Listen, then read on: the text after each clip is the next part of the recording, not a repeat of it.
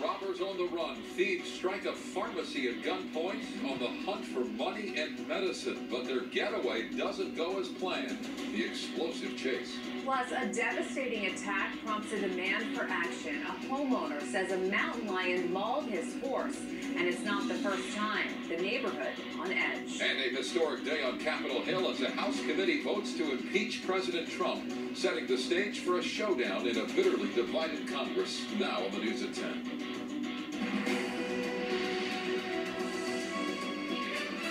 Good evening, I'm Micah, Ohlman. And hi, I'm Courtney Friel in tonight for Sheriff Calvin. An intense manhunt is underway for 5 thieves wanted for a violent armed robbery. They held up a pharmacy at gunpoint, led police on a pursuit, and still managed to escape even as their getaway car burst into flames.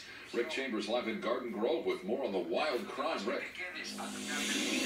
Yeah, Micah, all 5 of these guys are still on the loose tonight. One of them's got an injured leg and may be easy to spot.